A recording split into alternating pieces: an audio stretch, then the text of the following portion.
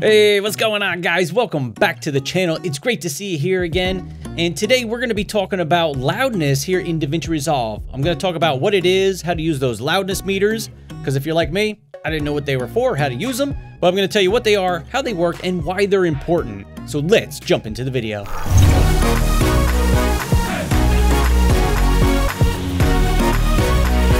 So loudness, what is it? Why is it important? Why do I even care?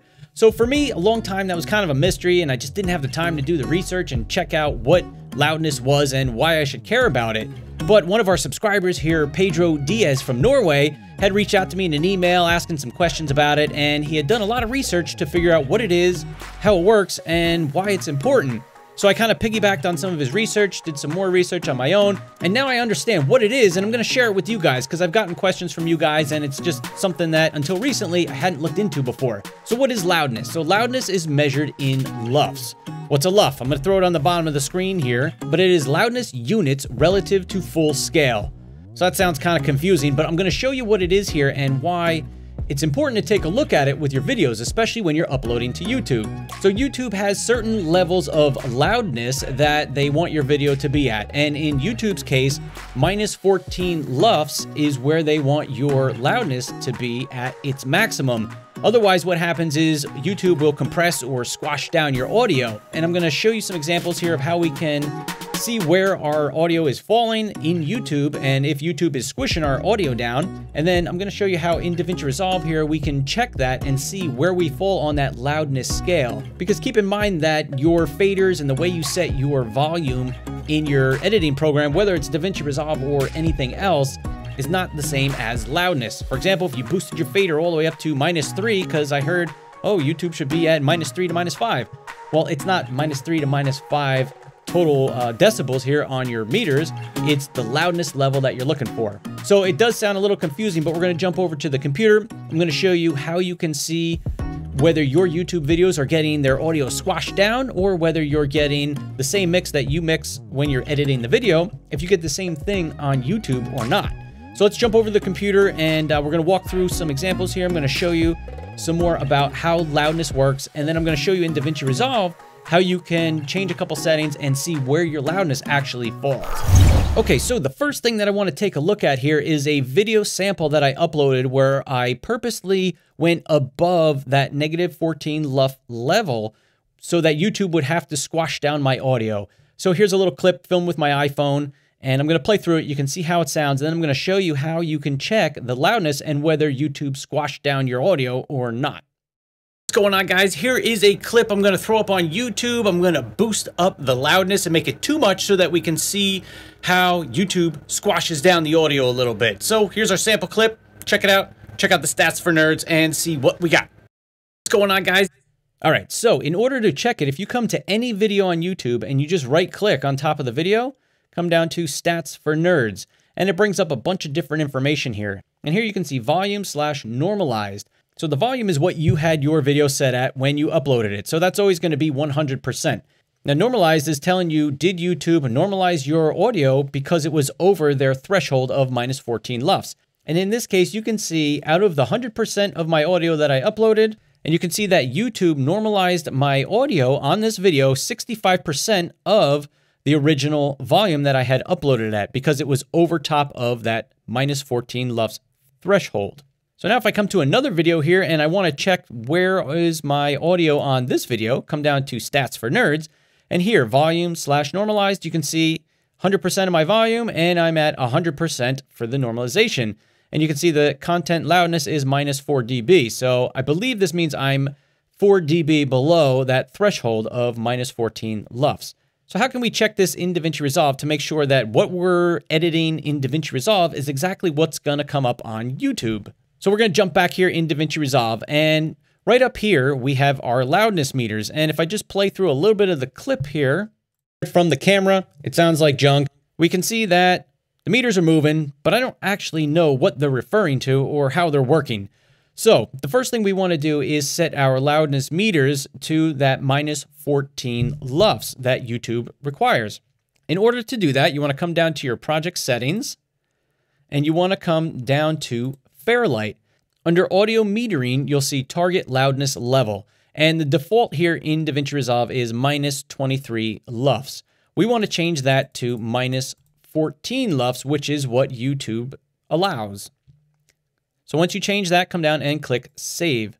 So one thing that you want to keep in mind when you're looking at these meters here is that 0 is that minus 14. 0 doesn't equal 0. 0 equals that minus 14 that we just set. It's a little confusing, but that's the way they do it. So now just looking at these meters isn't enough for us to determine where our LUF level is at.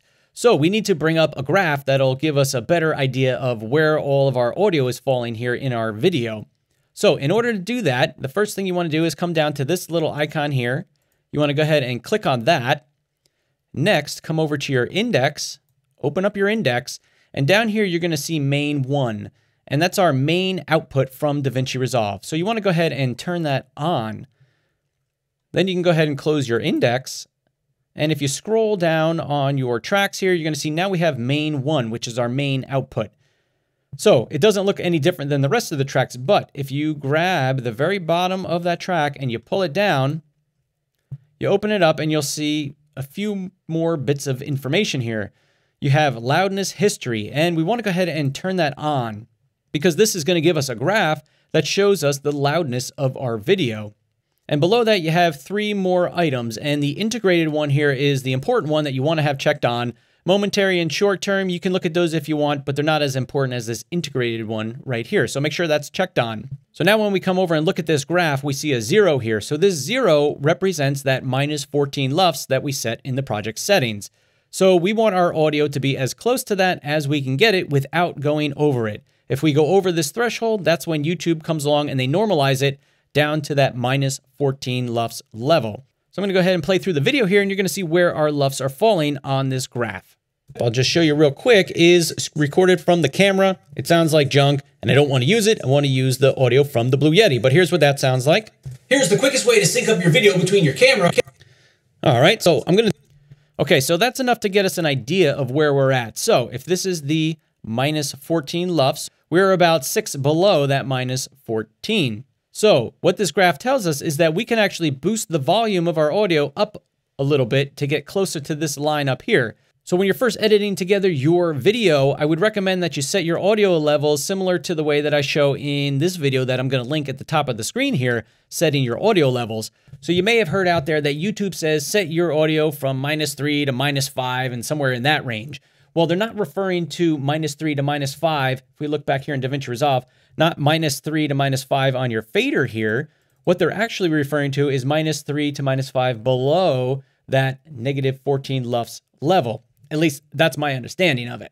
So when you initially edit your audio, check out this video above I'll link to here of how to set your audio levels. You want to make sure you set all your levels at a reasonable spot and make sure nothing's peaking. You don't want to boost all these way up so that you get closer to this 14 LUFS. That's not the right way to do it, in my opinion. So edit your video, get a good mix, set your levels right, and then once you check your loudness here, I notice it's low, so I want to boost it up. So what I've been doing is I'll just come and boost up the master a little bit. So let's say if I boosted it up to 5 here, and we'll start playing the video again and see where our loudness goes to. Delete that. So it's super easy to sync up my audio with my video. Select both clips.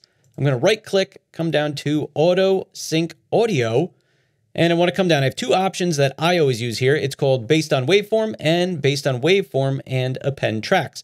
So the first option, if you select that, so you can see it's slowly climbing up. And this is a delayed response to the audio that's being played in the video. So the longer you play it, the more accurate it's going to be. But you can see it's getting up closer to that -14 LUFS. But typically where I've been setting mine is somewhere between that -3 and -6 range. And I find that that works out pretty good, and YouTube does not normalize any of my videos. They all seem to be at 100% where it should be. So in this case, I might just lower it back down a little bit, but then I think this video should be good to go.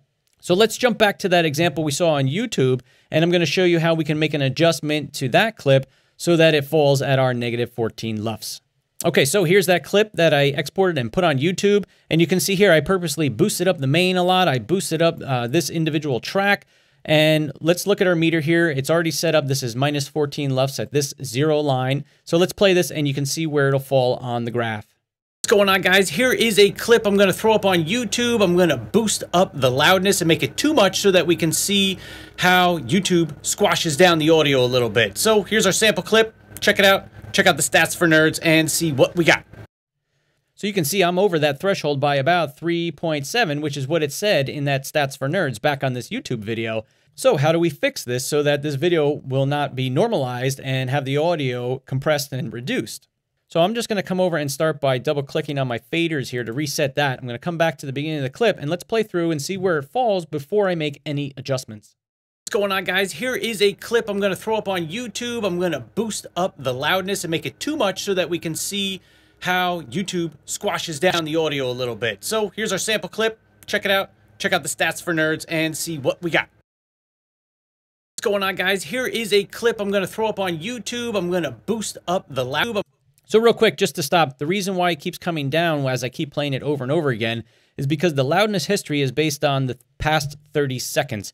So because it's a short clip, I keep playing it again and again, and you can see the graph coming down, and we should hopefully drop below this -14. So let me continue playing it and see where it falls.